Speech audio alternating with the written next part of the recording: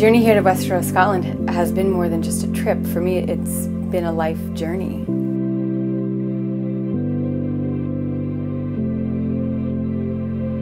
For me, extreme triathlon is challenging and painful. I love it. And every race has its own charm. For me, extreme triathlon is all about the journey, getting ready for it, and then the journey of the actual race. You could call it a way of life. Welcome to Celtman 2016. We're really proud to have people here from 39 countries. This is our 5th running of the event and it's going to be spectacular.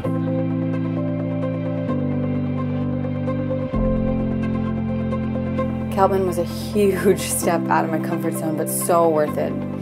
During the journey to the starting line, I learned so much about myself. The atmosphere here is amazing and the scenery is breathtaking. Here in Scotland, they embrace the Scottish history.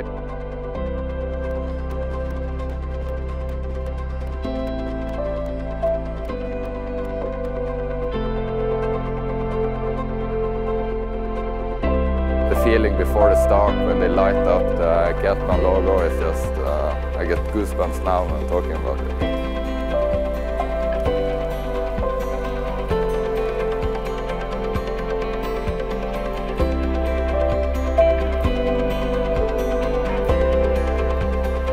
There I was, together with over 200 athletes sharing this moment, waiting for the race to begin. It was such a perfect moment. I just wanted to press pause on my life.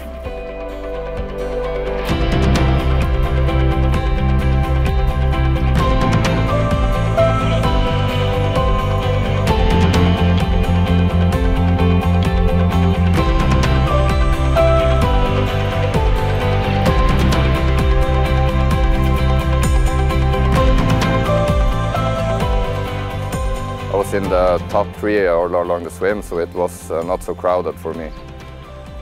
A lot of jellyfish though, but when I saw the exit of the water I felt good.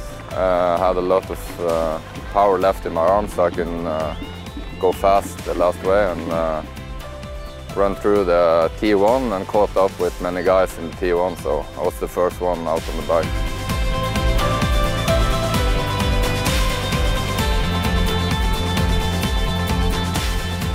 Coming out of the water onto the bike, I was quite happy to just go out in my tri-suit without any extra layers and so on, so I felt good and ready to go. It's cold.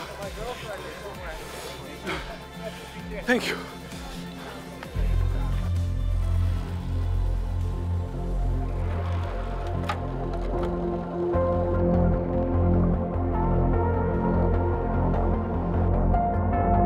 I think I was 3rd or 4th at that stage, so I was pleasantly surprised because I'm used to having to catch more people on the bike. It was good and not good because then I got a bit excited and I probably cycled a bit too fast.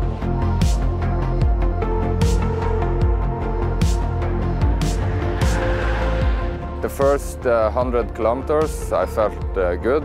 At the last part I didn't have much power left in my legs, so I just took it a bit easy and prepared for the run.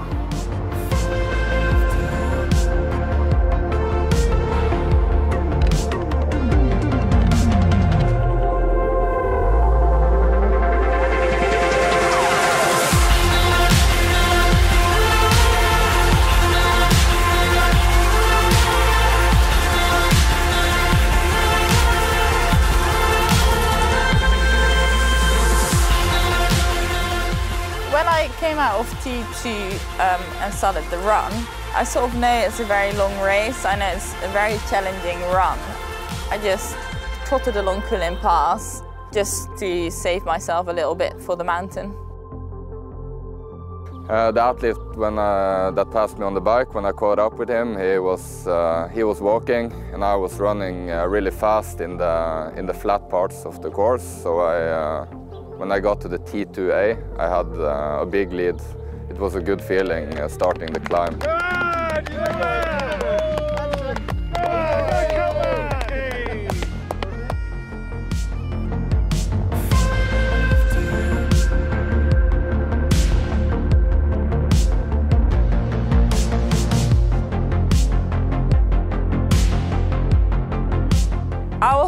obviously secretly keen on a victory, but I never felt like it was guaranteed until the finish line, especially in a race like Celtman, but any race. I think anything can happen up until the very end of the race. When I crossed the finish line, I felt good. A bit disappointed because of the the track record, because I didn't know about the record, that I had it in reach before I got 2 kilometers down here. So I was running hard the last 2 Ks, but yeah, I could have really taken the record if I knew about it before. I think I couldn't really believe that I won. I'm not sure whether it's still sunken in, but I'm obviously so happy because so many people supported me. Like here on the event, I had the best supporters ever, and leading up to the race, so many people have been helping me out.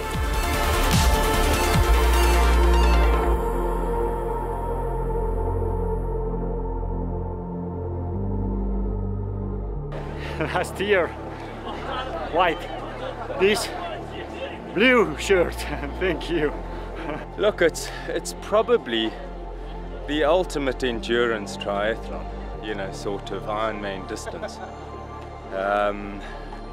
It's so much more difficult than any Ironman I've done. You know, the bike you can sort of tolerate an extra 20 Ks doesn't make much difference. But that run, climbing Ben Haig, is, yeah, something else. Are you happy? I'm thrilled to be finished right now. Yeah, no, I'm happy. I'm happy. It's a thrilling experience. Yeah, you know, it's an emotional experience to cross the line.